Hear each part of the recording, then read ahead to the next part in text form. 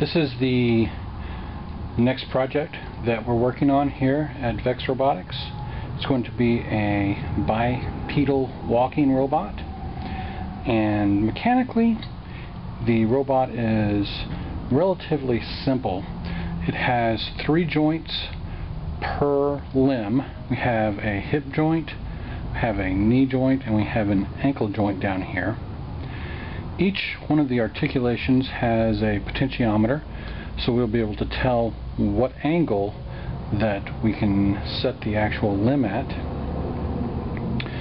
We're going to adjust the center of gravity and have the robot rock back and forth by the head movement.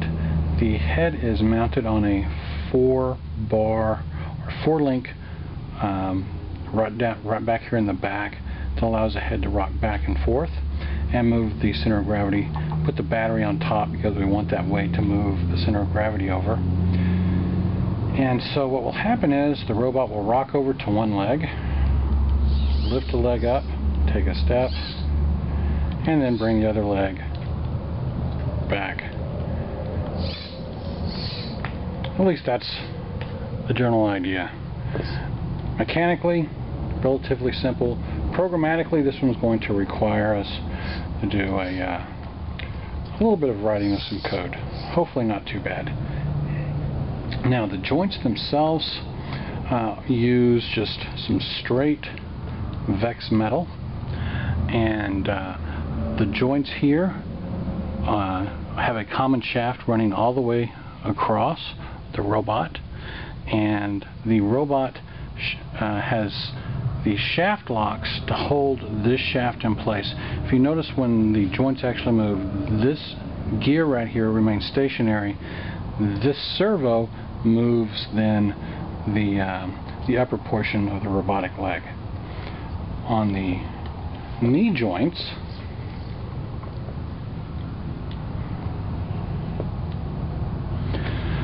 the servo is stationary and the gear actually turns, and again the shaft is locked with shaft. It's got 2 shaft locks on here. You can see in between the actual joint there. The potentiometer again will tell where this lower limb is set, and again for the very bottom ankle joint. The robot has 2 elastic bands on from the knee joint to the ankle joint, and this helps support the weight of the robot so that this joint right here does not take the full weight and keeps the load off the servos. We'll be adjusting this tension here to make sure the robot is very balanced. And so this is past the initial mock-up, but it is mechanically about as finished as we can make it, and we're going to continue now with the programming of the robot, which is going to be the real technical challenge.